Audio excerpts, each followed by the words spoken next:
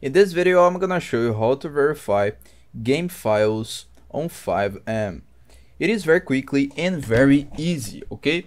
This process will work to any version of your GTA V and your FiveM, okay?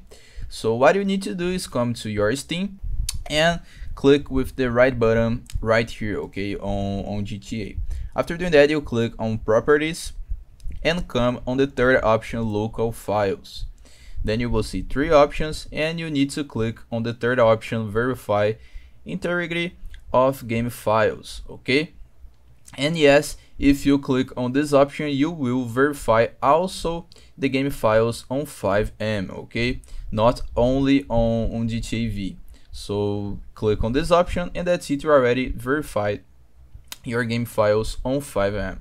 I hope I helped you on how to verify game files on FiveM. So if this video helped you in any way, hit the like button and subscribe to our channel to receive useful tips.